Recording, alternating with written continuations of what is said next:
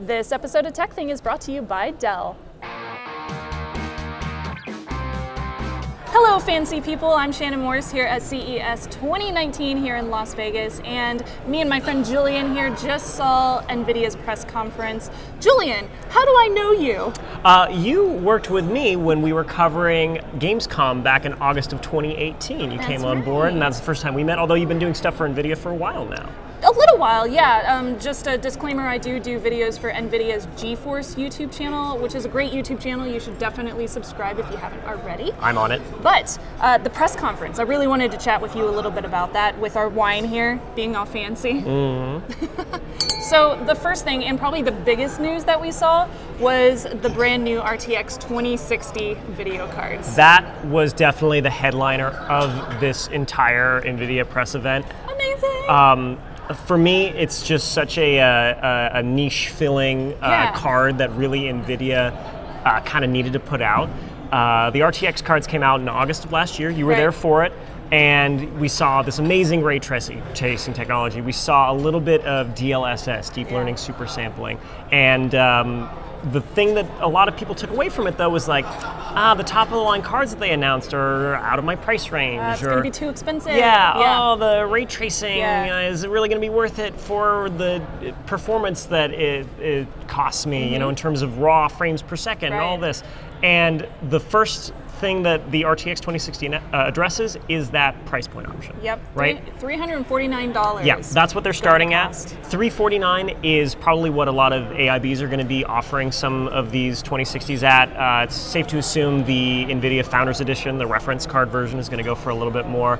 But still, a $349, $350. I hate the marketing jargon. I know, right? Let's be real. $350 card is a great option for the vast majority of PC gamers, and that's really who it is targeted to. It's like, hey, and the best part is, ray tracing is part of the package.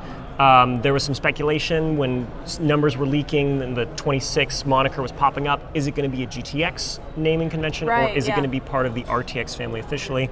And we saw it, Battlefield 5 with ray tracing on in 1440p. Dude, that demo was awesome. And of course Jensen came out right afterwards and he was like, oh, by the way, that was on the 2060. Check this out. Oh, and I believe that they said the 2060 is better than a, was it a 1070? 1070 Ti. I want to believe, and I do have some graphics that I can show you for that. So that was very exciting. I'm very excited to check out those GPUs and see some real world benchmarking as well. So that's going to be really exciting.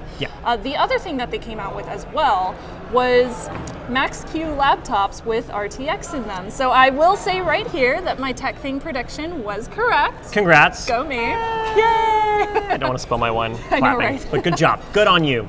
So we're going to see 2080s, 2070s, and 2060s in laptops coming this year. There's a whole bunch of different partners that are going to be releasing those.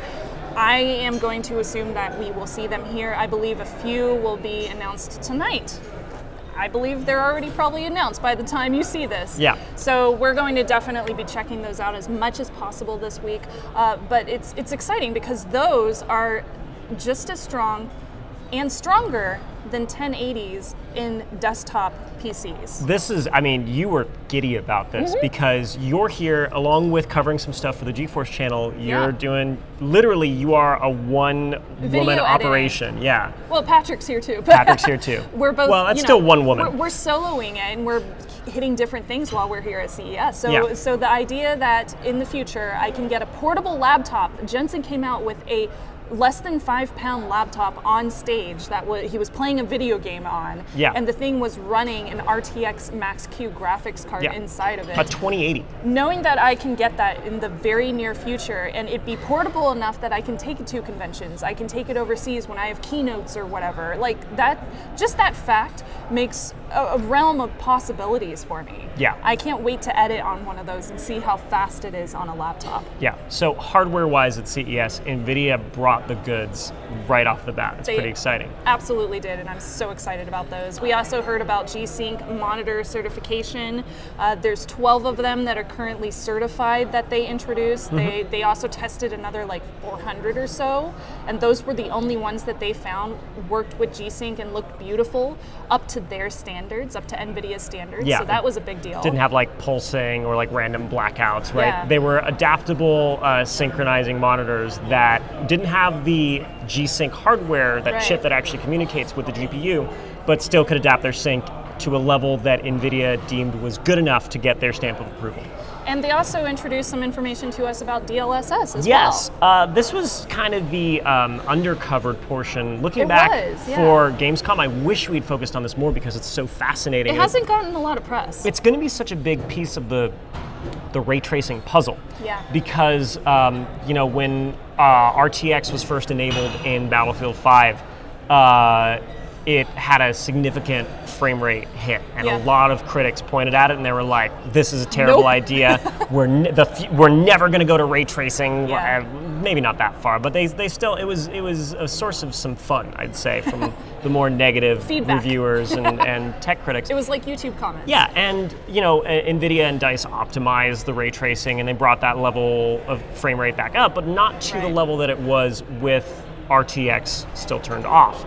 But DLSS is really going to be that secret sauce that pushes ray traced graphics over the edge. Absolutely. I mean, we saw demos with Battlefield 5 now with DLSS enabled, where, you know, without RTX, it's like 60 frames per second, drops to 40 with RTX on, and then you turn DLSS on and it goes back above 60 frames per second. So you get that amazing reflection image quality, which really, once you see it, once you play with it, like, I am obsessed with it in Battlefield 5. I'll be standing in the middle of a field somewhere in France, like looking at a puddle, just like staring at like, ooh, the reflection of the tank, and then boom, the tank destroys me because I was a little distracted. But it's that good. Like, I will not turn it off, even though it cost me a few frames. And now I'm going to be able to get those frames back, and that's huge.